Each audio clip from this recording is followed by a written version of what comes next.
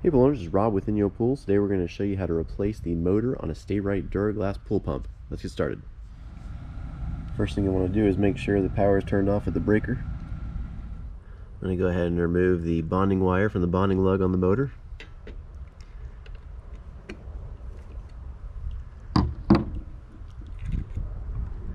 Alright, next we'll remove the screws that secure the back cap to the motor.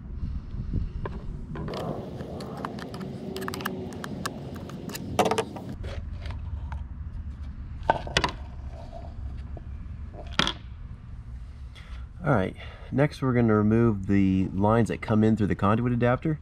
This is a single speed that has 3 lines. It's got the red and black, which are hot, and the green ground. So you're going to remove those.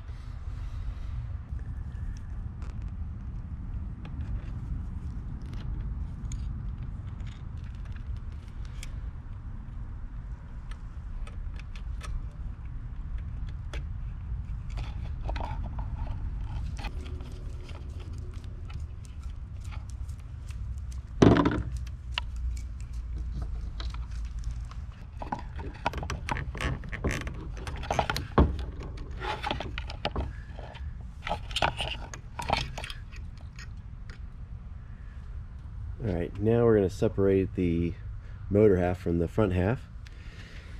So we'll just undo this knob.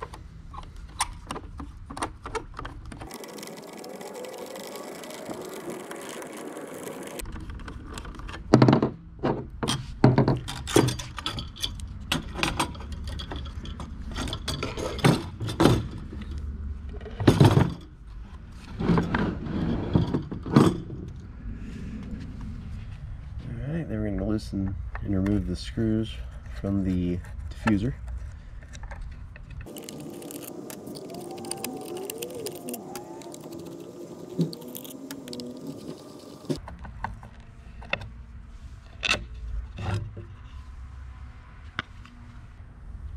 In order to remove this impeller, you're going to have to stabilize the motor from the back of the shaft. Okay, on most of these motors, you can either stabilize the shaft with a flathead screwdriver or a 7/16 wrench. Basically, you'll hold it still, and then while you stabilize it from the back, you'll spin the impeller off counterclockwise. If you're having a hard time, you may want to use a strap wrench to help get that impeller off. Alright, then we're going to use a 9/16 socket to remove these bolts. 1, 2, 3, 4.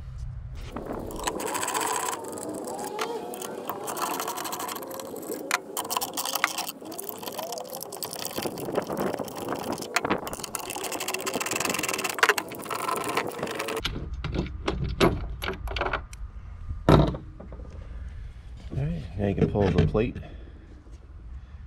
off the front of the motor.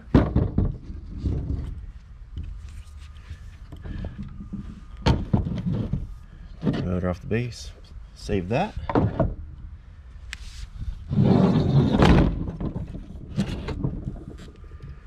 Then we'll go ahead and remove the conduit adapter, and we'll save that. And at this point, you can dispose of the old motor. Alright, one quick note here. You may have noticed that there's 2 options for seal kits for the Dura-Glas pump. One is a Go Kit 6 and one's a Go Kit 54.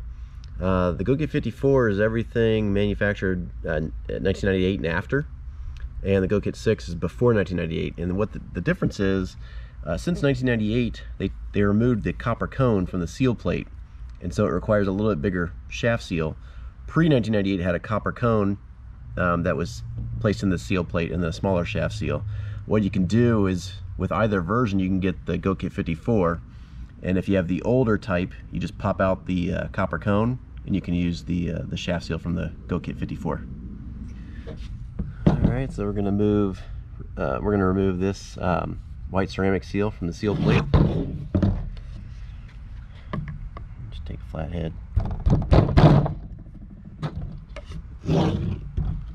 Get that out. Make sure you get the rubber part out as well. Sometimes it gets stuck in there. Alright, then you're going to take the new shaft seal with the white ceramic facing out. Put that in there. Use a clean cloth.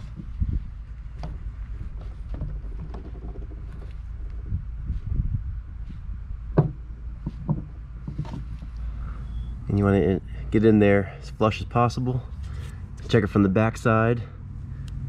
Make sure it's flush. Alright, get the motor back on the base there. Put the seal plate back on. Then you'll get your bolts. There's one thing to remember with the bolts.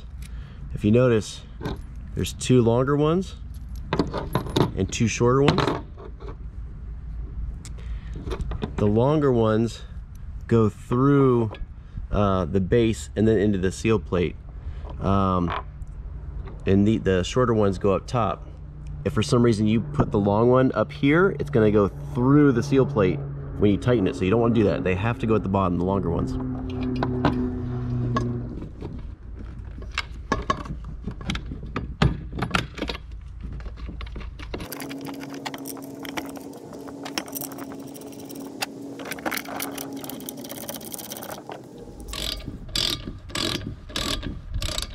You don't want to tighten one bolt all the way through. You can kind of rotate them, tighten them evenly.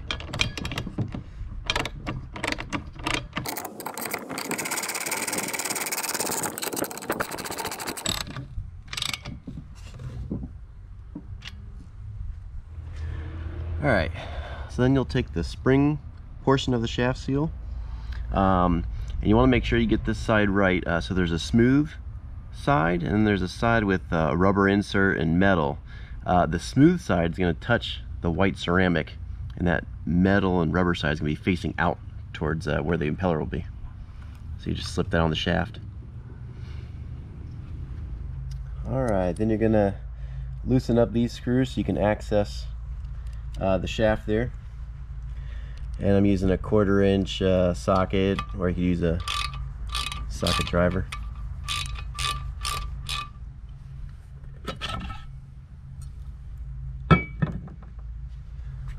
So before you can tighten the impeller, you're going to need to stabilize the back of the shaft.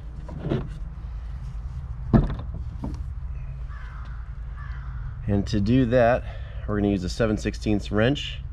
You slide it in from the top here, and if you spin the impeller, it'll lock into place and you'll feel it. So when you turn the shaft, it'll lock into place.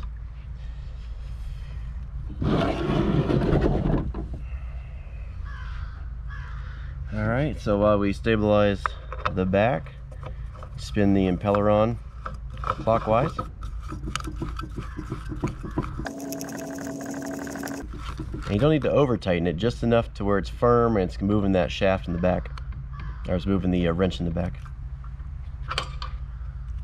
Alright, then we're going to put the diffuser back in place.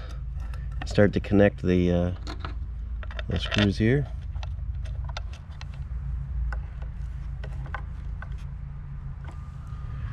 Alright, the new kit comes with a diffuser O-ring, so we'll remove the old one. And it comes with lubricant, and you'll just put enough on to make it shiny.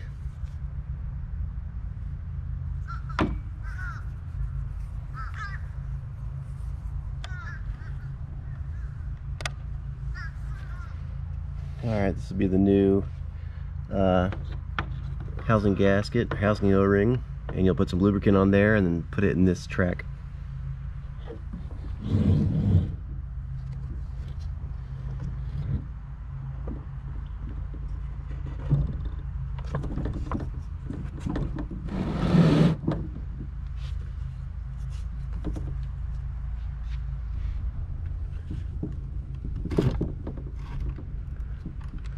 Alright, so I've got the clamp wrapped around. Now we'll get the knob and get that started.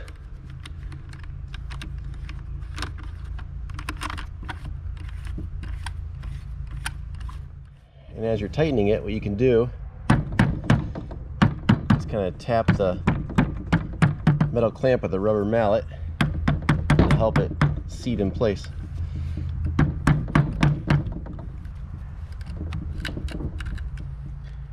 Alright, then you can go ahead and thread the conduit adapter back in there.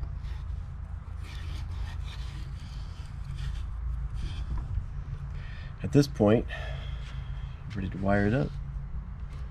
Alright, every motor is going to have a wiring diagram on the motor label. This motor's pretty simple. See this dial, it's set for 230. If for some reason you're running it on 115 volt, you would just turn this dial up to 115 volts. So, boop, till the little opening's over 115.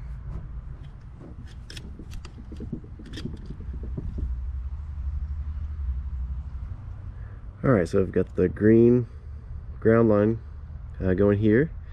I've got one hot line going to L2 and one going to L1.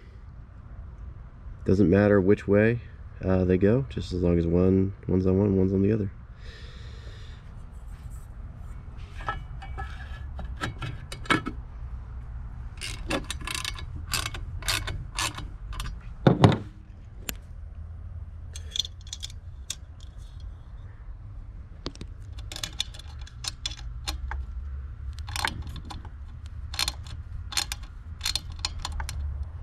Alright, we've got the new motor installed.